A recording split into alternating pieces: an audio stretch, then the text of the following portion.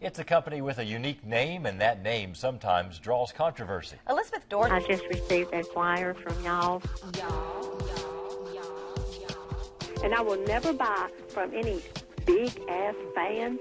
It's with the same large sense of humor employees at Lexington's Big Ass Fans take complaint calls about just how they describe the enormous products they sell. You know, 98% of the people that I speak to, they see the humor in it. They laugh, they smile, which is what we want. You know, I mean, we sell fans for a living. Let's try to make it a little fun.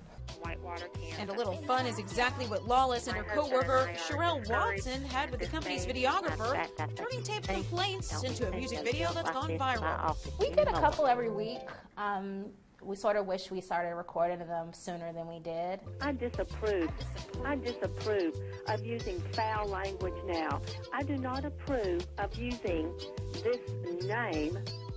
South Carolina. In the house, y'all. Well, I mean, we don't sell sex, we don't sell profanity, we sell fans. And the word ass is just a tongue-in-cheek referral to the large fans that we make. I mean, 24 feet in diameter is our largest fan. That's a big fan. You know, have a little fun with it. The ladies say the company started years ago as high-velocity, low-speed fans, often shortened to HVLS fans.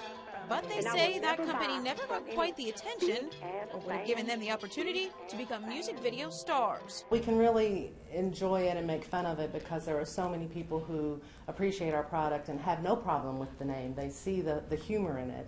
Elizabeth Dorset, the Fox 56 10 o'clock news.